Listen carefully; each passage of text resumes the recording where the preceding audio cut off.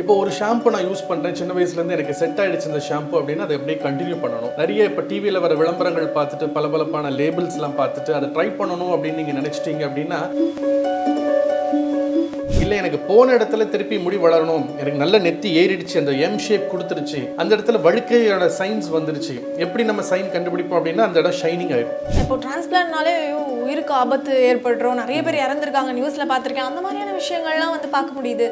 அது சேஃபான ஒரு சர்ஜரியா?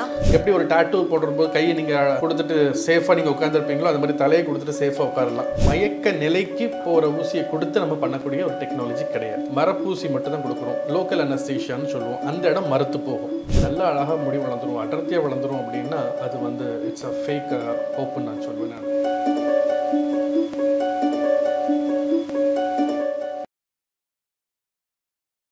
ஹெல்த் கஃபே தமிழ் நேயர்களுக்கு வணக்கம்.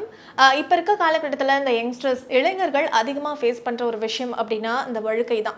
30 வயசுக்குள்ளேயே இந்த வழுக்கை பிரச்சனை வந்து ஆரம்பமாயிடுது. இது அவங்களுடைய செல்ஃப் கான்ஃபிடன்ஸ் லெவலில் ரொம்பவே பாதிக்கவும் செய்யுது. தலைமுடி உதிர்வு, வழுக்கை இந்த மாதிரியான நிறைய பிரச்சனைகளை பற்றி நம்ம கூட வந்து டிஸ்கஸ் பண்ணுறதுக்காக doctor rams trichology and ஆஸ்தெட்டிக்ஸ் founder doctor Ram அவர்கள் நம்ம கூட இணைஞ்சிருக்கிறாரு. வணக்கம் சார். வணக்கம் டாக்டர். இப்போ இருக்க காலகட்டத்தில் பார்த்தீங்கன்னா ரொம்ப சின்ன வயசுலேயே வந்து இந்த வழுக்கை பிரச்சனை பசங்களுக்கு ஆரம்பிச்சிடுது. இது நீங்க எப்படி பாக்குறீங்க? ஏன்னா அத சினாரியோ இப்போ ரொம்ப சேஞ்ச் ஆகிட்டு இருக்கு. அப்போல்லாம் பார்த்தீங்கன்னா ஒரு 20 இயர்ஸ் பிஃபோர் தான் வந்து அந்த வழுக்கையே வந்து ஒரு 40 இயர்ஸ் குரூப்புக்கு வந்து ஸ்டார்ட் ஆகிட்டு இருந்துச்சு. இப்போல்லாம் பார்த்தீங்கன்னா 16 இயர்ஸ்லேருந்து இது இருக்குது. ஸோ இப்போ எங்கள் ஜென்ரேஷன்ஸ் ரொம்ப அதில் அஃபெக்ட் ஆகுறாங்க. கண்டிப்பாக ஒரு ஸ்கூலிங்லேருந்தே ஒரு 11th and +2 படிக்கிற ஸ்டூடெண்ட்ஸ்லாம் நம்மளுக்கிட்ட நிறைய பேர் கன்சல்டேஷன்ஸ் வராங்க. அப்போவே அவங்க பேரண்ட்ஸ் வந்து அதை பற்றி ரொம்ப கான்ஷியஸ். இப்போ பேரண்ட்ஸ்க்கு ரொம்ப அவேர்னஸ் ஜாஸ்தி ஆகிடுச்சு. என்னடா இது கல்யாணத்துக்குள்ளே வழுக்க விழுந்துருமோ அப்படிங்கிற ஒரு அவேர்னஸ் வந்துருச்சு. ஸோ கூட்டிகிட்டு வராங்க. ஸோ இப்போ தெரிஞ்ச கேட்டகரி ஆஃப் பீப்புள் வந்து பார்த்திங்கன்னா 16 இயர்ஸ்லேருந்து இந்த வழுக்க ஸ்டார்ட் ஆகுது. ஸோ ரொம்ப அக்ரெசிவாக போகுது. அதாவது ஸ்லோ ப்ராசஸாக இல்லை, ரொம்ப ஃபாஸ்ட் ப்ராசஸாக போகுது. காலேஜ் ஜாயின் பண்ணி முடிக்கிறதுக்குள்ளேயே அவங்களுக்கு வழுக்க வந்துடுது. ஸோ அந்த மாதிரி கொஞ்சம் இப்போ இருக்கிற ஜென்ரேஷன்ஸ் வந்து இந்த யங்கர் பாப்புலேஷன் வந்து ஸ்டார்ட் ஆகுது. இப்போ சில பேர் பார்க்கும்போது நீங்கள் சொன்ன மாதிரி வழுக்கை வந்து இருக்கும், ஒரு 10 வருஷத்துக்கு அதே வழுக்கை மெயின்டைன் ஆகிற மாதிரி இருக்கும். சில பேர் பார்க்கும்போது வழுக்கை ஆரம்பமாக இருக்கும், 2-3 வருஷத்துக்கு அப்புறம் தலையில் சுத்தமாக முடியே இல்லாமல் போயிடுது. அதுக்கான காரணம் என்ன? காரணங்கள் பார்த்தீங்கன்னா நிறைய ஃபேக்டர்ஸ் இருக்குது. இப்போ ஜெனட்டிக் தான் ஃபஸ்ட்டு நம்ம சொல்லுவோம். இதுக்கு பேர் அந்த பால்னஸ்க்கு பேர் ஆண்ட்ரோஜெனட்டிக் அலோபேஷியான்னு நம்ம சொல்கிறோம். ஸோ இதோட பேட்டர்னே வந்து பார்த்தீங்கன்னா இப்போ பரம்பரையாக இப்போ அப்பாவுக்கு இருக்குது, தாத்தாவுக்கு இருக்குது, அந்த மாதிரின்னா கண்டிப்பாக அந்த வழுக்கை வந்து அஃபெக்ட்டுக்கான வாய்ப்புகள் ஜாஸ்தி. இல்லை அந்த ஜென்ரேஷன்ஸில் கிடையாது அப்படின்னா அக்ரிவேசிங் ஃபேக்டர்ஸ்னு நம்ம சொல்லுவோம். ஸ்ட்ரெஸ்ஸு, இல்லை வந்து அன்வான்ட் பேட் ஹேபிட்ஸ்னால வரலாம், இல்லை அன்வான்ட் கெமிக்கல்ஸ்னால வரலாம், இரிட்டன்ஸ் இருக்குது. இப்போ ஒரு ஷாம்பு நான் யூஸ் பண்ணுறேன் சின்ன வயசுலேருந்து எனக்கு செட் ஆகிடுச்சு இந்த ஷாம்பு அப்படின்னா அதை அப்படியே கண்டினியூ பண்ணணும்.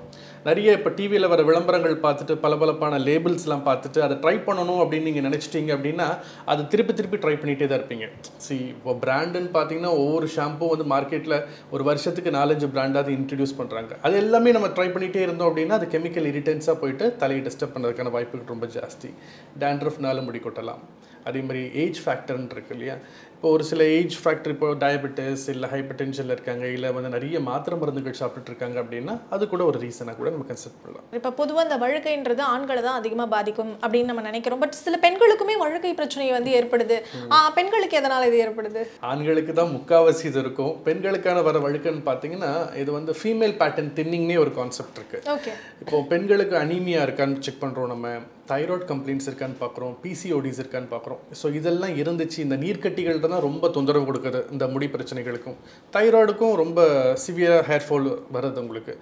அப்படி கொத்தா முடி கொட்டும். சில பேஷண்ட்ஸ் சொல்லுவாங்க எனக்கு அப்படியே பஞ்சி ஹேர் லாஸ் வருது டாக்டர் அப்படின்னு சொல்லுவாங்க.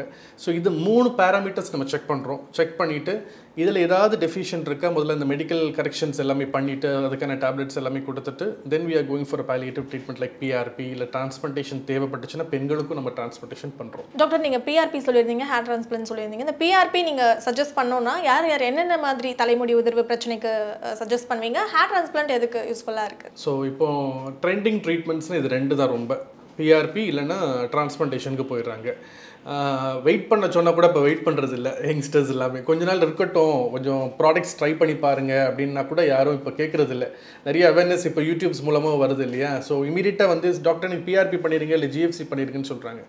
ஸோ பிஆர்பி ஒரு ஜிஎஃப்சி என்னோட பாயிண்ட் ஆஃப் ஒப்பீனியனில் நான் யாருக்கு கொடுக்குறேன் அப்படின்னா நெத்தி ஏறி இருக்குது, அப்படி இல்லைன்னா சென்டர் பார்ட்டில் எனக்கு முடி அதிகமாக கொட்டுது. இப்போ நம்முடைய தலையை இப்படி கோதி எடுக்கும்போதே ஒரு 4-5 முடி கொட்டுது, இல்லை ஒரு 10-15 முடி கொட்டுது, தலை சீவும் போது கொட்டுது, ஷாம்பூஸ் போடும்போது அதிகமாக கொட்டுது அப்படின்னா we have to start with PRP இல்லை GFC மூலமாக அந்த ட்ரீட்மெண்ட் நம்ம ஸ்டார்ட் பண்ணிடுறோம். ஸோ இது ஒரு PRPங்கிறது வந்து பார்த்திங்கன்னா பிளேட்லெட் ரிச் பிளாஸ்மான்னு அதுக்கான அர்த்தம். அது வந்து ஒரு சிம்பிள் ப்ரொசீஜர் நான் சொல்வேன். ஒரு சைடு எஃபெக்ட்ஸ் இல்லாத ஒரு ப்ரொசீஜர் நம்ம பண்ணணும் அப்படின்னா கோ ஃபார் PRP ஒரு GFC. ஏன்னா இது வந்து எந்த கெமிக்கல்ஸும் நம்ம ஆட் பண்ண போகிறது இல்லை. அவங்களோட பிளட்டு அதை ப்ராசஸ் பண்ண போகிறோம், அதில் கிடைக்கிற பிளாஸ்மாவை நம்ம இன்ஜெக்ட் பண்ண போகிறோம். இதனால் லைஃப் ரிஸ்க் வருமா? வராது. ஒரு லஞ்ச் டைம் ப்ரொசீஜர்னு சொல்வேன். ஆஃபீஸில் வேலை பார்த்துட்டு இருக்காங்க, ஒரு 1 hour பிரேக் எடுத்துகிட்டு வந்து உடனே பண்ணிவிட்டு அவங்க வேலைகளை பார்க்க போகலாம். இதுக்கான டவுன் டைம் ரொம்ப ரொம்ப கம்மி. ஸோ இதுக்கான சைடு எஃபெக்ட்ஸ் இல்லைங்கிறதுனால ஜீரோன்னு தான் சொல்லுவேன் நான். சைடு எஃபெக்ட்ஸே கிடையாது. எவ்வளோ தூரம் இது ஒரு adding a fertiliser to a பிளான்ட்னு சொல்வேன். ஒரு உரம் எப்படி செடியை வந்து இன்னும் அதிகமான ஒரு நியூட்ரிஷன் கொடுக்குதோ அதே மாதிரி உங்களோட பிளேட்டிலெட்ஸ் உடம்புல இருக்கக்கூடிய பிளேட்டிலெட்ஸ் எடுத்து அதை நம்ம வேர்களுக்கு செலுத்தும் போது இன்னும் அது பூஸ்டப் ஆகி வளர்கிறதுக்கான வாய்ப்புகள் ரொம்ப ஜாஸ்தி. அண்ட் PRPயில் என்ன ஒரு அஷ்யூரன்ஸ் நம்ம கொடுக்க முடியும் அப்படின்னா to save the existing hairs. இருக்கிற முடியை காப்பாற்றணுமா, இதுக்கு மேலே வழுக்கை ஆகக்கூடாது, என்னோடய வழுக்கையே ஒரு 10-15 வருஷத்துக்கு தள்ளி போடணும் டாக்டர் அப்படின்னா கோ ஃபார் PRP. இல்லை எனக்கு போன இடத்துல திருப்பி முடி வளரணும், எனக்கு நல்ல நெத்தி ஏறிடுச்சு, அந்த M ஷேப் கொடுத்துருச்சு, அந்த இடத்துல வழுக்கையோட சைன்ஸ் வந்துருச்சு, எப்படி நம்ம சைன் கண்டுபிடிப்போம் அப்படின்னா அந்த இடம் ஷைனிங் ஆயிடும். ஸோ அந்த இடத்துல PRP கொடுத்து நம்ம முடி வளர வைக்க முடியுமா அப்படின்னா முடியாது. ஸோ அந்த இடத்துல we have to go for a transplantation. Transplant பற்றி சொல்லுங்கள் டாக்டர். இப்போ டிரான்ஸ்பிளான்ட்னாலே உயிருக்கு ஆபத்து ஏற்படுறோம், நிறைய பேர் இறந்துருக்காங்க, நியூஸில் பார்த்துருக்கேன், அந்த மாதிரியான விஷயங்கள்லாம் வந்து பார்க்க முடியுது. கண்டிப்பாக அது சேஃபான ஒரு சர்ஜரியா? 100% சேஃப்னு சொல்லுவேன் நான். ஏன்னா இப்போ அதுக்கான டெக்னாலஜிஸ் ரொம்ப வளர்ந்துருச்சு, அதுக்கான மெத்தட்ஸ் எல்லாம் ரொம்ப சிம்பிள் ஆகிடுச்சுன்னு சொல்லுவேன். அந்த காலத்தில் பார்த்தீங்கன்னா, அந்த காலம்னா என்ன ஒரு 20-25 இயர்ஸ் பேக் நான் சொல்கிறேன், டிரான்ஸ்பிளான்டேஷன் கொஞ்சம் ஹெக்டிக்காக தான் இருந்துச்சு, சிவியராக தான் இருந்துச்சு. ஸோ நிறைய ஸ்ட்ரிப் மெத்தட்னு சொல்லுவாங்க, FUTன்னு சொல்லுவாங்க. ஸோ சதையை கட் பண்ணி எடுத்து அந்த நரம்பு பாதிப்புகள் வர்றது, அதனால் லைஃப் ரிஸ்க் வர்றது, இன்ஃபெக்ஷன்ஸ் வர்றதுக்கான பாசிபிலிட்டிஸ் ரொம்ப ஜாஸ்தியாக இருந்துச்சு. இப்போ பண்ணுறது எல்லாமே மாடிஃபைட் FUE அப்படிங்கிற ஒரு சிம்பிளான ஒரு அட்வான்ஸ்டு டெக்னிக் தான் பண்ணுறோம். ஸோ இதில் என்ன அட்வான்டேஜ் அப்படின்னா ஸ்காரே இருக்காது உங்களுக்கு. மொட்டை அடித்து பார்த்தா கூட அதில் தழும்புக்கு தெரியறதுக்கான வாய்ப்புகள் ரொம்ப ரொம்ப கம்மி. ரெண்டாவது வந்து எந்த ஸ்டிச்சஸ் கிடையாது. நம்ம தையல் போடுறதோ இல்லை ஒரு 10 நாள் கழித்து திருப்பி வந்து இந்த தையல் ரிமூவ் பண்ணணும் அப்படிங்கிற ஒரு வேலையே இங்கே இல்லை. ஒரு டிஜிட்டல் இம்ப்ளான்டர் மாதிரி ஒரு டைட்டானியம் இம்ப்ளான்டர்ஸ் வச்சுருப்போம். அந்த இம்ப்ளான்டர்ஸ் வந்து ரொம்ப ரொம்ப சேஃப். எந்த அளவுக்கு ப்ரிசைஸாக ஹேர் ஃபாலிக்கல் ரிமூவ் பண்ண முடியுமோ பஞ்சிங் டெக்னாலஜி மூலமாக எடுப்போம். எப்படி ஒரு டாட்டூ போடுறபோது கையை நீங்கள் கொடுத்துட்டு சேஃபாக நீங்கள் உட்காந்துருப்பீங்களோ அது மாதிரி தலையை கொடுத்துட்டு சேஃபாக உட்காரலாம். GA கொடுத்து பண்ணுறது இல்லை. அப்படின்னா என்னென்னா மயக்க நிலைக்கு போகிற ஊசியை கொடுத்து நம்ம பண்ணக்கூடிய ஒரு டெக்னாலஜி கிடையாது. மரப்பூசி மட்டும் தான் கொடுக்குறோம். லோக்கல் அனஸ்தீஷியான்னு சொல்லுவோம். அந்த இடம் மறுத்து போகும். So patient is aware. அவங்க வந்து தெரியும் என்ன நடக்குதுங்கிறத அவங்கள கெஸ் பண்ண முடியும். ஸோ அதனால் டவுன் டைம் ரொம்ப கம்மி. அன்றைக்கே டிஸ்சார்ஜ், அன்றைக்கே வீட்டுக்கு போயிடலாம். அடுத்த நாள் பேண்டேஜ் ரிமூவல் அந்த மாதிரி சில ப்ராசஸ்லாம் இருக்குது. நான் அவுட்டோர் போய் வேலை பார்க்கணும், எனக்கு வந்து ட்ராவலிங்லாம் இருக்குது அப்படின்னா minimum 14 days 2 weeks of time தேவைப்படும் அந்த ஹீலிங்காக. இல்லை நான் ஒர்க் ஃப்ரம் ஹோமில் இருக்கேன் அப்படின்னா 3 daysக்கு அப்புறம் தாராளமாக அவங்க ஒர்க் பண்ணலாம். நான் கேள்வி கேட்ட மாதிரி இப்போ நிறைய பேர் வந்து சைடு எஃபெக்ட்ஸ் வந்து நிறைய பேர் வந்து உயிரிழந்திருக்கிறது நம்ம பார்த்துருக்க முடியுது. அது என்னென்ன விஷயங்கள் அவங்க பண்ணதால் அந்த மாதிரி இழந்திருக்கும் நம்ம நினைக்கலாம்? சைடு எஃபெக்ட்ஸ்னால் கன்சல்டேஷன்லேருந்து ஸ்டார்ட் ஆயிரும். இப்போது டாக்டர் எந்த மாதிரி டாக்டரை நீங்கள் சூஸ் பண்ணுறீங்க, அதே மாதிரி இந்த கன்சல்டேஷனில் எந்த மாதிரியான ஹோப் கொடுக்குறாங்க, அது இம்பார்ட்டண்ட். நல்லா அழகாக முடி வளர்ந்துடும், அடர்த்தியாக வளர்ந்துடும் அப்படின்னா அது வந்து இட்ஸ் அ ஃபேக் ஹோப்புன்னு நான் சொல்வேன். நான் ஒரு ஃபேக் ப்ராமிசஸ் மாதிரி ஒரு டாக்டர்கிட்ட பண்ணாமல் டெக்னீஷியன்கிட்ட பண்ணியிருந்தால் ராங்கான எல்ஏ டெக்னிக் இல்லை ராங்கான ப்ரொசீஜர்ஸ் பண்ணும்போது அங்கே தப்பு நடந்திருக்கலாம். ரெண்டாவது என்ன அப்படின்னா அதிகப்படியான ஹோப்ஸ் கொடுத்துட்டு இப்போது ஒரு 3rd 4th கிரேடில் இருக்கிற ஒரு பேஷண்ட் கிட்ட வந்து நம்ம வந்து நல்ல அதிகமான முடி வளர்ந்துரும், உங்களுக்கு 16 வயசு 17 வயசில் இருக்கிற முடி வளர்ந்துரும் அப்படின்னு நினச்சிங்க அப்படின்னா அது ஃபேக் ப்ராமிசஸ். அந்த இடத்துல எதிர்பார்ப்புகள் ரொம்ப ஜாஸ்தியாகி ஃபர்தராக ஒரு 6 months 7 months லேட்டராக வந்து எனக்கு முடி வளரலன்னு சொல்லும்போது அங்கே நிறைய கம்ப்ளைண்ட்ஸ் வரும். மூணாவது டிரான்ஸ்பிளான்டேஷன் பண்ணிவிட்டு இப்போ ஒரு 3 நாள்லேருந்து 5 நாள் நம்ம பெட் ரெஸ்ட் மாதிரி எடுக்க சொல்லுவோம். வெளியில் போகக்கூடாது, அட்வைசபிள் இல்லை அப்படிங்கிறதெல்லாம் நம்ம சொல்லுவோம். பட் அதை மீறி சில யங்ஸ்டர்ஸ் வெளியில் போகும்போதோ இல்லை டஸ்ட் பார்ட்டிகள் படிக்கும்போதோ அங்கே இன்ஃபெக்ஷன்ஸ் ஃபார்ம் ஆகி செப்சிஸ் வரைக்கும் போகிறதுக்கான வாய்ப்புகள் ரொம்ப ஜாஸ்தி. ஸோ இது 3 இம்பார்ட்டண்ட்டான க்ரைட்டீரியா. என்னென்னு அப்படின்னா டிரான்ஸ்பிளான்டேஷன் இப்போ நிறைய அவேர்னஸ் வந்துருச்சு உண்மைதான்.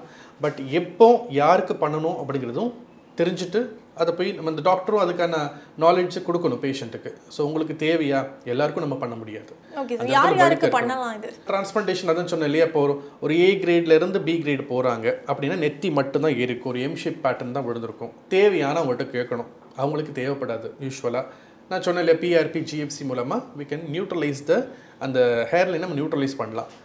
ஒரு C to D கிரேட் போகிறாங்க அப்படின்னா அரை வழுக்க விழுந்துடும். அந்த வழுக்க விழுந்த இடத்துல டெஃபினட்டாக அவங்களுக்கு ஃபஸ்ட் ஆப்ஷன் டிரான்ஸ்பிளான்டேஷன் தான் பண்ணணும். ஸோ அந்த மாதிரி நம்ம கேசஸ் நம்ம பார்க்குறோம். இப்போ வழுக்கையிலே வந்து பார்த்திங்கன்னா நிறைய வகைகள் இருக்குது. ஒருத்தவங்க சில பேருக்கு நடுவில் இருக்கும், பின்னாடி பக்கம் கூட இருக்கும். சில பேருக்கு நீங்கள் வந்து M ஷேப் இருக்கா பாருங்கள், M ஷேப் இருக்கும், பட் அவங்களுக்கு இங்கே வழுக்கை ஏற்பட்டிருக்கும். அவங்களுக்குலாம் என்ன மாதிரியான ட்ரீட்மெண்ட்ஸ்? யூஸ்வலாக வந்து வழுக்க வந்து பார்த்தீங்கன்னா ஒரு 60 வயசு தாத்தாவை நீங்கள் எடுத்துட்டீங்கன்னா கூட பின்னாடி விழுந்திருக்காது வழுக்கு. இந்த சைடு விழுகாது, சைடில் விடாது, இந்த சைடில் விடாது, இந்த சென்டர் ஏரியா மட்டும்தான் வழுக்க விடும். ஏன்னா இந்த ஹார்மோனோட தாக்கம், அந்த ரிசெப்டார் இருக்கிறது ஆண்ட்ரோஜன் ரிசெப்டார்னு சொல்லுவோம். அந்த ரிசெப்டார் இருக்கிற ஏரியாவே பார்த்தீங்கன்னா இங்கேருந்து இது வரைக்கும் தான், இவ்வளோதான். இந்த பின்னாடி இந்த சைட்ஸில் கிடையாது, அந்த ரிசெப்டார் கிடையாது. டிரான்ஸ்பிளான்டேஷன் ஏன் சக்ஸஸ்ஃபுல்லாக நம்ம பண்ணுறோம் அப்படின்னா, ரிசெப்டார் இல்லாத ஒரு வேறு எடுத்து திருப்பி அந்த இடத்துல வைக்கும்போது ஹார்மோன் போய் தாக்க முடியாது. ஆண்ட்ரோஜெனட்டிக் அலோபேஷியா அப்படின்னா என்னென்னா sex hormone induced alopecia. So அந்த ஆண்ட்ரோஜன், இந்த செக்ஸ் ஹார்மோன் டெஸ்டோஸ்டெரான் போயிட்டு அது நேரடியாக வேற வந்து தள்ளி விட்டுரும். ஸோ அந்த ஒரு DHT மாலிகுல் மாதிரி ஃபார்ம் பண்ணி, அது ஒரு மெக்கானிசம் இருக்குது, அதை ஃபார்ம் பண்ணி அந்த வேர்களை தள்ளி விடும். அப்போது பின்னாடி இருக்கிற முடிகளுக்கு அந்த தாக்கம் கிடையாது. அதனால தான் பின்னாடி இருந்த அந்த டோனர் ஏரியாலேருந்து அந்த முடி எடுத்து நம்ம ரெசிபியன்ட் ஏரியாவுக்கு நம்ம மாற்றுறோம். ஸோ அதனால் காம்ப்ளிகேஷன்ஸ் ரொம்ப கம்மி தான். இது போய் அஃபெக்ட் பண்ணும், அதை போய் அஃபெக்ட் பண்ணும் அப்படிங்கிறத நம்ம யோசிக்க கூட தேவையில்லை. ரொம்ப சேஃபான டெக்னாலஜியாக இருக்குது. என்ன வயசு வரைக்கும் இருக்கிறவங்க இதை பண்ணிக்கலாம்? சில பேர் வந்து டயபெட்டிஸ் இருக்கும், ஹார்ட் பேஷண்ட்டாக இருப்பாங்க, அவங்கள பண்ணக்கூடாது, அந்த மாதிரி எதனா இருக்குது? கண்டிப்பாக இருக்குது. டயபெட்டிஸ் நம்ம கொஞ்சம் சேஃபாக தான் அனலைஸ் பண்ணணும். நீங்கள் கேட்ட மாதிரி டயபெட்டிஸ் பேஷண்ட்டுக்கு அந்த ஒரு 140 to அந்த 200 அந்த ரேஷியோஸ் தாண்டும் போதே அவங்களுக்கு முடி கொட்டம் ரொம்ப ஜாஸ்தியாகிடும். தைராய்டு இருந்தாலும் முடி கொட்டும். ரொம்ப அதிகமான ஸ்ட்ரெஸ் ஆன்டி டிப்ரெசன்ட் டேப்லெட்ஸ் எடுக்கிறவங்களுக்கு அதிகமான முடி கொட்டும். இந்த கேட்டகரி ஆஃப் பீப்புளை நம்ம கொஞ்சம் அவாய்ட் பண்ணுறோம். ஏன்னா இப்போது சில பேர் கேட்பாங்க, ஒரு 40-45 இயர்ஸ் 50 இயர்ஸில் வந்து டயபெட்டிக் பேஷண்ட்ஸ் வந்து கேட்பாங்க, எனக்கு டாக்டர் எனக்கு முடி கண்டிப்பாக வேணும், டூ சம் சர்ஜரிஸ் அப்படின்னு சொல்லுவாங்க. பட் அவங்களோட ப்ரொஃபைல் எல்லாம் செக் பண்ணி பார்த்துட்டு ஃபஸ்ட்டு எலிஜிபிளா அப்படின்னு நம்ம பார்க்குறோம். யூஸ்வலாக ஒரு யங் அடல்ட் வந்தாலுமே அவங்களுக்கு ப்ரொஃபைல் டெஸ்ட் எல்லாமே எடுத்துருவோம். நம்ம பிளட் டெஸ்ட் எல்லாமே எடுத்துகிட்டு இந்த கேண்டிடேட்டுக்கு எல்லாமே நார்மலாக இருக்கா அதை முதல்ல ப்ரொஃபைல் செக் பண்ணுறோம். செக் பண்ணிவிட்டு தான் நம்ம ஃபர்தராக நம்ம டிரான்ஸ்பிளான்டேஷன் கொண்டு போகிறோம். அதில் டயபெட்டிக் இருக்கா இல்லை தைராய்டு இருந்தாலும் நம்ம அந்த கேசஸ் நம்ம பண்ணுறதில்ல. அவங்களுக்கான அட்வைசஸ் என்ன அப்படின்னா, நார்மலாக ஒரு ஹோம் கேர் மாதிரி நம்ம கொடுக்குறோம். சுகர் கண்ட்ரோலில் இருந்துச்சுன்னா PRPயில் முதல்ல ஸ்டார்ட் பண்ணுறோம். கண்ட்ரோல் பண்ணிவிட்டு வாங்கன்னு நம்ம சொல்கிறோம். அதுக்கப்புறம் PRP நம்ம ஸ்டார்ட் பண்ண வைக்கிறோம். இப்போ ஹேர் டிரான்ஸ்பிளான்ட்ன்றது எப்படி சார்? முடி வந்து பின்னாடி இருந்து எடுத்து அதை இது பண்ணுற மாதிரி நிறைய விஷயங்கள் நான் கேள்விப்பட்டிருக்கேன். அதை பற்றி எக்ஸ்பிளைன் பண்ணுங்களேன். இப்போ டிரான்ஸ்பிளான்டேஷன் அதான் சொன்னேன் இல்லையா, இப்போ பின்னாடி இருக்கிற டோனர் நம்ம எடுத்துட்டு அந்த வேர்களை எடுத்து நம்ம ஃப்ரண்ட்டில் இருக்கிற எங்கே தேவைப்படுதோ, அதான் இப்போ எல்லாருக்கும் நான் பண்ண முடியாதுன்னு நான் சொன்னேன் இல்லையா. இப்போ அரை வழுக்கையாவது அட்லீஸ்ட் இருக்கணும். இருந்துச்சுன்னா அப்படின்னா அது ஒரு ஃபுல் ஃப்ளெஜ்டாக நம்ம பண்ண முடியும். பின்னாடி இந்த வேர்கள் வந்து பார்த்திங்கன்னா ஒரு வேரில் வந்து பார்த்திங்கன்னா 3 to 4 ஹேர்ஸ் கிட்ட இருக்கும். அந்த மாதிரியான வேர்களை நம்ம செலக்ட் பண்ணி எடுத்துகிட்டு நம்ம ஃப்ரண்ட்டில் வந்து அந்த பஞ்ச் டெக்னாலஜி மூலமாக நம்ம எப்படி இந்த வேர்களை உள்ள இன்சர்ட் பண்ணுற டெக்னாலஜி அந்த ஸ்கின்னில் பண்ணுற மாதிரி பண்ணிட்டோம் அப்படின்னா ஒரு டாட்டாக தெரியும். ஸோ அந்த மாதிரி ஒரு டெக்னாலஜி தான் பண்ணுறோம். அது இப்போ ஹேர் டிரான்ஸ்பிளான்ட் பண்ண பர்சன் முடி வந்து திரும்ப வளர்கிறதுக்கு எத்தனை நாட்கள் எடுத்துக்கும்? பழைய மாதிரி அவருக்கு இருந்த மாதிரியே வந்துருமா முடி? அதுதான் நான் சொன்னேன் உங்களுக்கு. என்னென்னா பழைய அடர்த்தி எதிர்பார்க்க முடியாது. யூஸ்வலாக நம்ம தலையில் லட்சக்கணக்கான ஃபாலிக்கல்ஸ் இருக்குது. அதுலேருந்து நம்ம ரீப்ளேஸ் பண்ண போகிறது சில தௌசண்ட்ஸ் மட்டும்தான். So lakhs and thousands cannot be equal இல்லையா. ஸோ அதனால் ஒரு கேமோஃப்ளேஜிங் டெக்னாலஜி நம்ம பண்ண முடியும். இல்லாத இடத்துல இருக்கிற மாதிரி ஒரு ஹேரை நம்ம காட்ட முடியுமே தவிர அடர்த்தியான முடி நீங்கள் எதிர்பார்க்குறீங்க அப்படின்னா அது டெஃபினட்டாக இஸ் இம்பாசிபிள் நான் சொல்லுவேன். ஓரளவுக்கு டீசெண்டான ஒரு மறைக்கக்கூடிய அந்த இடத்த மறைக்கக்கூடிய அளவுக்கு நம்ம டெக்னாலஜி நம்ம பண்ணலாம். பட் நல்ல நான் ஸ்டைலிங்லாம் பண்ணணும், ரொம்ப நல்ல அடர்த்தியாக நான் கொண்டுட்டு வரணும் அப்படின்னா அது பண்ணுறதுக்கான வாய்ப்புகள் ரொம்ப கம்மி. மேக்ஸிமம் ஒரு 5000 to 6000 ஃபாலிக்கல்ஸ் நம்ம எக்ஸ்ட்ராக்ட் பண்ண முடியும் ஒரு டோனார்கிட்ட இருந்து. ஸோ அந்த கெப்பாசிட்டி என்னென்னா ஓரளவுக்கு அந்த இடத்த மறைக்கக்கூடிய ஒரு நல்ல லுக்ஸ் நம்ம கிரியேட் பண்ணி கொடுக்கலாம். தலைமுடியை தொடர்ந்து இந்த தாடி மீசை, எனக்கு தாடியே இல்லை மீசையே இல்லைன்னு சொல்லிட்டு டிரான்ஸ்பிளான்ட் பண்ணிக்கிறவங்க நிறைய பேர் பார்க்க முடியுது. அது சேஃபாக அது பண்ணிக்கலாமா? பண்ணுறோம், நம்ம கண்டிப்பாக பண்ணுறோம். நிறைய பேஷண்ட்ஸ் வந்து இந்த டோட்டாலிஸ்ன்னு சொல்லுவோம், அலோபேஷியா டோட்டாலிஸ், யூனிவர்சாலிஸ் அப்படின்னு சில கண்டிஷன்ஸ் இருக்குது. அந்த கண்டிஷன்ஸில் பார்த்தீங்கன்னா புருவம் இருக்காது, மீசை வளராது, தாடி வளராது, செஸ்ட் ஹேர்ஸ் எல்லாம் வளராது. முக்கால்வாசி பேஷண்ட்ஸ் வந்து பார்த்திங்கன்னா அந்த புருவத்துக்காக வருவாங்க, டிரான்ஸ்பிளான்ட் பண்ணணும், எனக்கு அந்த ஏரியா மட்டும் பண்ணணும் அப்படின்னு வருவாங்க. அந்த மாதிரி கண்டிஷன்ஸ்க்கு நம்ம டிரான்ஸ்பிளான்ட்டுன்னு பண்ண முடியும். ஏன்னா அந்த டோட்டலஸ் கண்டிஷனில் பார்த்திங்கன்னா முடி ஃபுல்லாமே இருக்காது. டோனர் இருந்தால் தான் நம்ம டிரான்ஸ்பிளான்டேஷன் பண்ண முடியும். ஸோ அவங்க மாதிரி இந்த ஐப்ரோ டாட்டூஸ் மாதிரி இல்லை ஐப்ரோ மைக்ரோ பிளேடிங்ஸ் மாதிரி நம்ம பண்ணுவோம். ஸ்கேல்ப் மைக்ரோ பிக்மெண்டேஷன் ஒரு கான்செப்ட் இருக்குது, அதை நம்ம பண்ணுவோம். இப்போது முடியெல்லாம் இருக்குது, ஐப்ரோ எனக்கு சரியாக வளரல, மீச தாடி எனக்கு சரியாக வளரல அப்படின்னா பின்னாடி டோனர் எடுத்து நம்ம eyebrow transplantation, முஷ் transplantation, pier transplantation ரொம்ப சேஃபாக பண்ணுறோம். இதுக்கான சைடு எஃபெக்ட்ஸ் ரொம்ப ரொம்ப கம்மி. இப்போ இந்த வயசுக்குள்ளே தான் டிரான்ஸ்பிளான்ட் பண்ணணும், அப்போ தான் முடி வந்து கொலாஜன் ப்ரொடியூஸ் ஆகும்னு ஒரு பக்கம் பேசுகிறாங்க. இந்த வயசுக்குள்ளே தான் பண்ணணும், வயசானவங்க பண்ணக்கூடாது, அந்த மாதிரி எதுனா இருக்கா? நம்ம கிளினிக்கில் வந்து 50 இயர்ஸ் கூட நம்ம டிரான்ஸ்பிளான்டேஷன் பண்ணியிருக்கோம். நான் சொன்னேன் இல்லையா, அந்த க்ரைட்டீரியாஸ் எல்லாம் ஃபேஸ் பண்ணுறாங்க. டயபெட்டிஸ் இருக்கக்கூடாது, பிளட் கவுண்ட்ஸ் எல்லாம் கரெக்டாக இருக்கணும், அந்த ப்ளீடிங் டைம், கிளாட்டிங் டைம்லாம் கரெக்டாக இருக்கணும், மற்றபடி ஹெல்த் காம்ப்ளிகேஷன்ஸ் எதுவும் இல்லாத ஒரு பேஷண்ட்ஸ் வந்து ஏஜ் லிமிட் கிடையாது. ஓகே, ஸ்ட்ராங்காக இருக்காங்க, டெஃபினட்டாக அவங்களால ஒரு சர்ஜரி, இது ஒரு மைனர் சர்ஜரி, ரொம்ப மேஜர் சர்ஜரிஸ் கிடையாது. ஸோ எனக்கு தெரிஞ்சு ஒரு 45 to 50 இயர்ஸ் வரைக்கும் தாராளமாக பண்ணலாம். இந்த காம்ப்ளிகேஷன்ஸ் இல்லைன்னா பண்ணலாம்.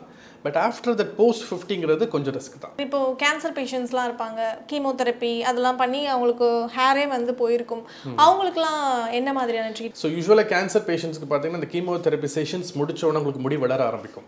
ஒரு 6 months to 1 yearக்குள்ளே இந்த முடி திருப்பி வளர ஆரம்பிக்கும். அதை பூஸ்டப் பண்ணுறதுக்காக நம்ம PRP GFCs மாதிரி நம்ம கொடுக்கலாம்.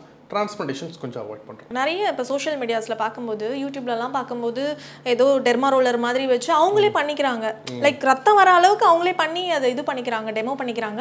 அது வந்து சேஃபா? அந்த மாதிரி பண்ணிக்கலாமா? சேஃப் இல்லை. ஏன்னா டெர்மா ரோலர் யூஸ் பண்ணுறது வந்து வித் ப்ராப்பர் ப்ரொஃபஷனல் கிட்ட நீங்கள் அட்வைஸ் கேட்டு அவங்க சொல்லி தருவாங்க, ஸ்ட்ரோக்ஸ் சொல்லி தருவாங்க. அதை பேஸ் பண்ணி நீங்கள் பண்ணுறது வந்து ரொம்ப சேஃப்னு சொல்லுவேன். நீங்களாக போட்டுட்டீங்க. டெர்மா ரோலர்னா என்ன அப்படின்னா, இட் ஹேஸ் சம் நீடில்ஸ், நிறைய நீடில்ஸ் இருக்கும். அதோட மெக்கானிசம் என்னென்னு பார்த்தீங்கன்னா, ஒரு டெர்மா ரோலர் நீங்கள் பண்ணும்போதே வந்து ஒரு ஸ்பாட் ப்ளீடிங்கு, மைன்யூட் ப்ளீடிங்லாம் வர ஆரம்பிக்கும். இன்ஃபெக்டட் டெர்மா ரோலர் நீங்கள் பண்ணும்போது அது இன்னும் இன்ஃபெக்ஷனை க்ராஸ் பண்ணுறதுக்கு ரொம்ப அதிகமான வாய்ப்புகள் இருக்குது. ஸோ முதல்ல டெர்மா ரோலர் யூஸ் பண்ணுறது வந்து ஒரு ஜென்ரல் ப்ராக்டிஷனர்கிட்ட இல்லை ஒரு டைக்காலஜிஸ்ட் கேட்டுட்டு இதை யூஸ் பண்ணலாமான்னு கேட்டுட்டு யூஸ் பண்ணுறது ரொம்ப சேஃப். டாக்டர், நீங்கள் தலை பின்னாடி இருந்து முடி எடுத்து டிரான்ஸ்பிளான்ட்க்கு யூஸ் பண்ணுவேன்னு சொன்னீங்க. பாடியில் மற்ற இடத்துல சில பேருக்கு செஸ்ட்டில் நிறைய முடி இருக்கும், மேபி அவங்க தலையிலேயே முடி கம்மியாக இருக்கும், அந்த மாதிரி இடத்துல இருந்து முடி எடுத்து வைக்க முடியுமா? பாசிபிள் தான். இப்போ என்னென்னா, சில பேருக்கு டோனர் சப்போர்ட் பண்ணாது. நம்மளுக்கு அந்த டோனரை பேஸ் பண்ணி தான் ஒருத்தருக்கு டிரான்ஸ்பிளான்டேஷன் பண்ணலாமா வேண்டாம்ங்கிறது நம்ம அசஸ்மெண்ட்ஸ் கொடுப்போம் நம்ம. ஸோ டோனர் கம்மியாக இருக்குது, பட் பேஷண்ட் வந்து எனக்கு டிரான்ஸ்பிளான்ட் வேணும் அப்படின்னு செக் பண்ணும்போது நம்ம பாடி ஹேர்ஸ் நம்ம எடுக்கிறோம், பியர்ட்லேருந்து எடுக்கிறோம், அது மாதிரி செஸ்ட் ஹேர்ஸ், நீங்கள் சொன்ன மாதிரி செஸ்ட் ஹேர்ஸ்லாம் நம்ம எடுக்கிறோம். பட் அதையும் நம்ம டோனரையும் கம்பேர் பண்ண முடியுமா? கம்பேர் பண்ண முடியாது. இதில் கிடைக்கிற ரிசல்ட்ஸ் வேறு, அதில் கிடைக்கிற ரிசல்ட்ஸ் வேறு. கொஞ்சம் பின்னாடி இருக்கிற முடியை எடுக்கிறத விட இதில் கொஞ்சம் ரிசல்ட்ஸ் கம்மி தான். பட் என்னன்னா, பேஷண்ட்டோட சாட்டிஸ்ஃபேக்ஷனுக்காக நம்ம பண்ணுறோம். அதை ஓரளவுக்கு ரிசல்ட்ஸ் கிடைக்கும். இப்போ நீங்கள் டிரான்ஸ்பிளான்ட் பண்ணி முடிச்சதுக்கு அப்புறமா இப்போ அந்த பேஷண்ட் வந்து இந்த லைஃப் ஸ்டைல் ஃபாலோ பண்ணணும், இப்படி டயட் எடுத்துக்கணும், இந்த மாதிரியான விஷயங்கள் இதெல்லாம் பண்ணணும், அந்த மாதிரி இருக்கா? இருக்குது, கண்டிப்பாக இருக்குது. ரொம்ப அக்ரெசிவாக இந்த பத்திய சாப்பாடுலாம் சாப்பிடணும் அப்படிங்கிறதெல்லாம் கிடையாது. இல்லை, ஒரு சில ஃபுட்ஸை நம்ம அவாய்ட் பண்ண சொல்லுவோம். பாடி முக்கியமான இப்போ டிரான்ஸ்பிளான்டேஷனுங்கிறது ஒரு கேட்டகரி, அது வந்து ஒரு ப்ரொசீஜர்னு வச்சுக்கோங்களேன். அது வராமல் அந்த முடி வந்து போகாமல் தடுக்கிறதுக்கு என்னென்ன ஃபுட்ஸ் எல்லாம் இருக்குது அதெல்லாம் ஒரு லிஸ்ட் அவுட் மாதிரி நம்ம கொடுத்துருவோம்.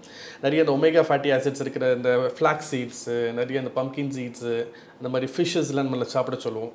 வெஜிடேரியனாக இருந்தாங்கன்னா நிறைய காய்கறிகள் எடுத்து சொல்லுவோம். இந்த மாதிரி சீட்ஸ் வெரைட்டிஸ் நம்ம எடுத்துக்க சொல்லுவோம். முக்கால்வாசி ப்ராய்லர் சிக்கன்ஸ்லாம் கொஞ்சம் அவாய்ட் பண்ண சொல்லுவோம். பாடி ஹீட் ஆகாமல் பார்த்துக்கணும், அது ரொம்ப இம்பார்ட்டண்ட். ஏன்னா நிறைய ஆண்களுக்கு முக்கியமாக உடம்புல வந்து அந்த ஹீட்டுங்கிறது ரொம்ப ஜாஸ்தி அவங்களுக்கு.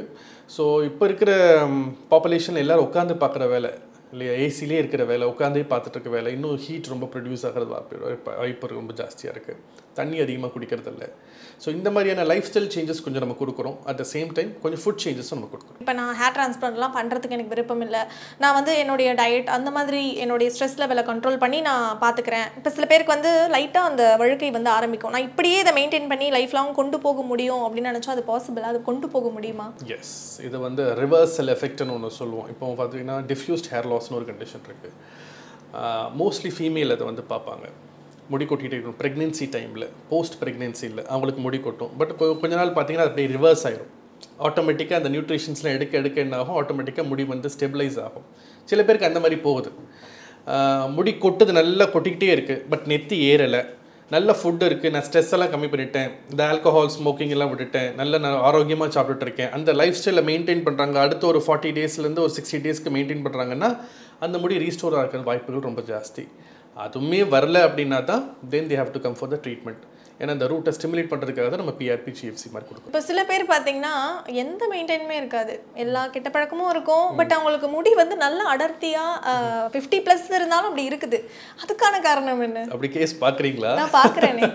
என்னன்னா ஒன்று ஜெனட்டிக்காக இருக்கலாம், என்ன பண்ணாலும் எனக்கு முடி கொட்டாது அப்படி ஒரு ஸ்ட்ராங்கான ஹேர் ஃபாலிகல்ஸ் வைக்கிற ஜெனட்டிக்காக இருக்கலாம். ரெண்டாவது வேணா விக்கு வச்சிருக்கலாம்னு நினைக்கிறேன் நான். ஸோ வாய்ப்புகள் அந்த மாதிரி என்ன நீங்கள் பண்ணாலுமே இப்போ இருக்கிற ஜென்ரேஷன் சொன்னேன் நான், ஆல்கஹால் ஸ்மோக்கிங் இந்த லிவர் டாக்ஸிசிட்டியில் ரொம்ப ஜாஸ்தியாக இருக்கும்போது டெஃபினட்டாக உங்களுக்கு ஹேர் ஃபால் வரதுக்கான வாய்ப்பு ரொம்ப ஜாஸ்தி. இப்போ இல்லைனாலும் அது லேட்டர் அந்த எஃபெக்ட் காமிக்கும். இப்போ விக்குன்னு ஒரு விஷயத்த சொல்லியிருந்தீங்க, இப்போ இவங்களுக்கு வந்து டிரான்ஸ்பிளான்ட்டே பண்ண முடியாதுன்ற பட்சத்தில் நீங்கள் விக்கை ப்ரிஃபர் பண்ணுவீங்களா? டெஃபினட்டாக காஸ்மெட்டிக் ஹேர் நம்ம கொடுக்குறோம். ஸோ டோனரே சப்போர்ட் பண்ணல, பேஷண்ட்டுக்கு வந்து வில்லிங் இருக்குது, பட் ஏன்னா என்ன இருந்தாலும் நேச்சுரலாக வராது, என்ன பண்ணாலும் விக்கு வந்து நேச்சுரலுக்கு ஈக்குவல் பண்ண முடியாது. ஸோ அவங்களுக்கான ஏஸ்தட்டிக்காக தேவைப்படுது. சில பேர் மாடலிங்கில் இருப்பாங்க, சில பேர் ஆக்டர்ஸாக இருப்பாங்க, அவங்களால வந்து இந்த டிரான்ஸ்பிளான்டேஷனோட ஹேர் வந்து ரொம்ப சாட்டிஸ்ஃபை பண்ணாது.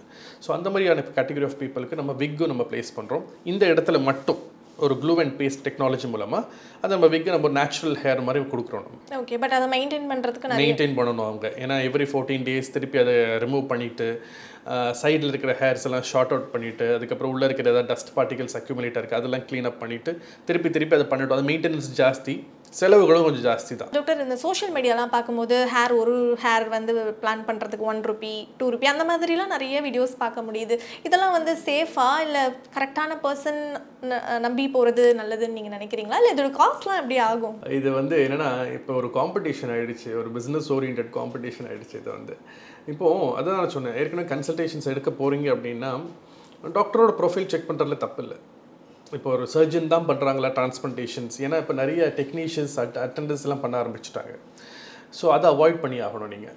ஸோ அதுக்குன்னு ஒரு குவாலிஃபைட் பர்சன்ஸ் இருக்காங்க, ஒரு கன்சல்டேஷன் எடுக்கிறதுக்கு ஒரு குவாலிஃபிகேஷன்ஸ் இருக்குது, ஒரு சர்ஜரி பண்ணுறதுக்கு ஒரு குவாலிஃபிகேஷன்ஸ் இருக்குது. ஸோ இதெல்லாமே வந்து ஒரு மீட் பண்ணுற ஒரு டாக்டர்ஸை நீங்கள் போய் மீட் பண்ணி அவங்களுக்கான ப்ரொஃபைலை செக் பண்ணிவிட்டு then you have to go for ஒரு PRP இல்லை GFC இல்லை ஹேர் டிரான்ஸ்பிளான்டேஷன் எடுக்கிறது நல்லது. பர் ஃபாலிக்கல் ரேட் அவங்கவுங்க பிராண்ட்ஸுக்கு தகுந்தாப்பில் வச்சுப்பாங்க. ஸோ அதான் இது ஒரு வெரிஃபிகேஷன் பண்ணால் போதும். சில பேர் டெக்னீஷியன்ஸ் கிட்ட பண்ணும்போது அங்கே ரேட் ரொம்ப கம்மியாக இருக்கும்.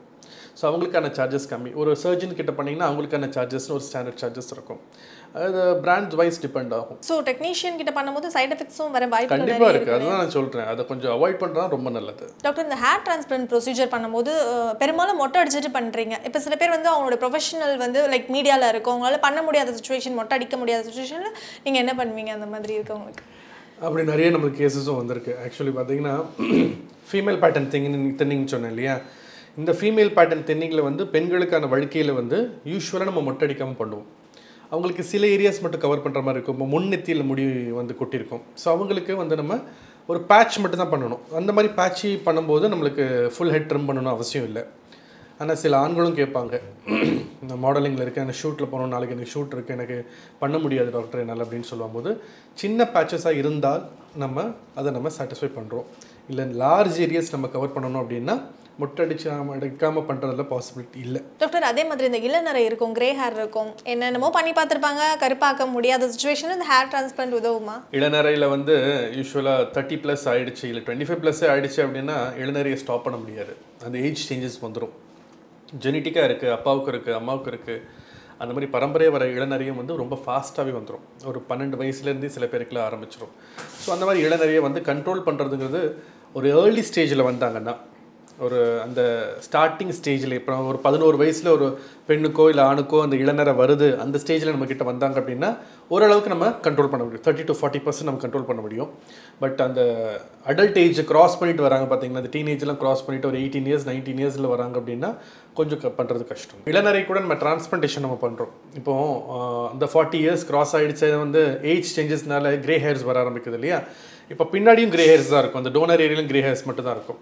அதை நம்ம எடுத்து நம்ம டிரான்ஸ்பிளான்டேஷன் பண்ண முடியும். ஸோ ஆனால் வளர முடி பிளாக்காக இருந்தால் பிளாக்காக தான் இருக்கும், ஒயிட்டாக இருந்தால் ஒயிட்டாக தான் வரும். டாக்டர், உங்ககிட்ட வர கேசஸ் பற்றி சொல்லுங்களேன். என்னென்ன மாதிரியான ப்ராப்ளம் முடிக்கு இருக்கிறவங்க வராங்க, அதை பற்றி கொஞ்சம் எக்ஸ்பிளைன் பண்ணுங்க. ரொம்ப இம்பார்ட்டண்ட்டாக ஒரு 4லேருந்து ஒரு 5 கேட்டகரி வருவாங்க. அதை நான் ஜஸ்ட் ஒரு பிக்டோரியலாக உங்களுக்கு எக்ஸ்பிளைன் பண்ணுறேன் நான். ஸோ ஃபஸ்ட்டு வந்து பார்த்தீங்கன்னா இந்த பேஷண்ட்டுக்கு பார்த்தீங்கன்னா ஒரு எம் ஷேப் பேட்டர்ன் தெரியுது உங்களுக்கு, ஒரு வி ஷேப் மாதிரி உங்களுக்கு தெரியுது. ஸோ இந்த மாதிரி கேசஸ்லாம் வந்து பார்த்தீங்கன்னா ஏர்லியாக வந்துடுவாங்க நம்மக்கிட்ட. இந்த நெத்தி ஏறி இருக்கு டாக்டர் அப்படின்னு சொல்லிட்டு வந்துடுவாங்க. அவங்களுக்கு வந்து நம்ம கேட்போம், ப்ரொசீஜர்கிட்ட கேட்போம், இதுக்கு மேலே ஏறக்கூடாதா, நெத்தி ஏறக்கூடாதா, இல்லை அந்த நெத்தி ஏறின அந்த ட்ரையாங்கிளில் வந்து உங்களுக்கு ஹேர் வந்து ஃபில் பண்ணணுமா அப்படின்னு கேட்போம். இல்லை ரொம்ப சில பேர் கேட்பாங்க, இல்லை டாக்டர் எனக்கு வந்து பழைய நெத்தி இந்த ஹேர்லைன் எனக்கு வேணும், எனக்கு இந்த மாதிரி நெத்தி ஏறி இருக்கு இல்லையா, ஒரு 2 inch 3 inches இந்த மாதிரி கேசஸில் நம்ம ஏறி இருக்கும்போது நம்ம என்ன பண்ணுவோம் அப்படின்னா அந்த ஏரியா கவர் பண்ணுறதுக்காக நம்ம பேட்சியாக நம்ம டிரான்ஸ்பிளான்டேஷன் பண்ணுவோம். ஆனால் சில பேர் சொல்லுவாங்க, போதும் டாக்டர் எனக்கு அப்புறம் நெத்தி ஏறக்கூடாது, ஏறின வரைக்கும் ஓகே, எனக்கு இதுக்கப்புறம் நான் ஒரு அவேர்னஸ் க்ரியேட் பண்ணி எனக்கு வந்து ஒரு சேஃபாக நான் வந்து இருக்கணும்னு ஆசைப்பட்றேன் அப்படிங்கும்போது பிஆர்பி இல்லை ஜிஎஃப்சி மூலமாக இருக்கிற முடியை நம்ம காப்பாற்றுவோம். ஸோ அந்த மாதிரி பண்ணுறோம். ஸோ இந்த கேஸில் பார்த்தீங்கன்னா உங்களுக்கு அந்த ஓரளவுக்கு வந்து அந்த முன் நெத்தியில் கொஞ்சம் முடி இருக்குது, பட் ஆனால் ஒரு அரைவழுக்க வந்து ஸ்டார்ட் ஆகிடுச்சு. ஸோ இவங்களுக்கு நம்ம என்ன பண்ணணும் அப்படின்னா பிஆர்பி ஜிஎஃப்சி அந்த இடத்துல ஒர்க் அவுட் ஆகாது. So we have to go for a transplantation. அந்த சின்னதாக கொஞ்சமாக அந்த முடி இருக்கு இல்லையா, அதை நம்ம வந்து திருப்பி அந்த ஒரு அடர்த்தி கொண்டு வர்றது கொஞ்சம் கஷ்டம் தான். ஸோ அதுக்காக நம்ம அந்த ஹாஃப் ஹெட்டுக்கே நம்ம டிரான்ஸ்பிளான்டேஷன் நம்ம பண்ணிடுவோம். ஸோ இந்த பேஷண்ட்டுக்கு பார்த்தீங்கன்னா அந்த க்ரௌன் ஏரியான்னு சொல்லுவோம், அந்த ஸ்மால் க்ரௌன்னு சொல்கிறோம், அந்த சுழி விடுறோம் இல்லையா, அந்த இடத்துல வந்து அவர் கம்ப்ளீட்டாக போயிருக்கு. அண்ட் ஃப்ரண்ட்லேயுமே அந்த ஃபுல் பேட்டர்னுமே ஃபார்ம் ஆகிடுச்சு. ஸோ இவங்களுக்கு வந்து நம்ம ஃபுல் ஹெட் டிரான்ஸ்பிளான்டேஷன் தான் நம்ம பண்ணணும். பிஆர்பி ஒர்க் அவுட் ஆகாது. டிரான்ஸ்பிளான்டேஷன் பண்ணிவிட்டு பிஆர்பி கொடுத்து கொஞ்சம் க்ரோத் இன்னும் இன்டியூஸ் பண்ணலாம். பட் பின்னாடி இருக்கிற டோனரை சப்போர்ட் பண்ணிச்சு அப்படின்னா ஃபுல் டிரான்ஸ்பிளான்டேஷன் நம்ம பண்ணணும். சார், தலைமுடி சம்பந்தமான நிறைய பயனுள்ள தகவல்கள் எங்கள் கூட வந்து ஷேர் பண்ணீங்க. நிகழ்ச்சிக்கு வந்தமைக்கு நன்றி. தேங்க்யூ. இந்த வீடியோ நிச்சயம் உங்களுக்கு யூஸ்ஃபுல்லாக இருக்கும். இதே மாதிரி மற்றொரு நிகழ்ச்சியில் சந்திப்போம். வணக்கம். இந்த வீடியோ உங்களுக்கு பிடிச்சிருந்தா லைக் பண்ணுங்க, ஷேர் பண்ணுங்க, கமெண்ட் பண்ணுங்க. மறக்காம ஹெல்த் கஃபே தமிழ் சேனலை சப்ஸ்கிரைப் பண்ணிட்டு பெல் பட்டனை கிளிக் பண்ணிடுங்க.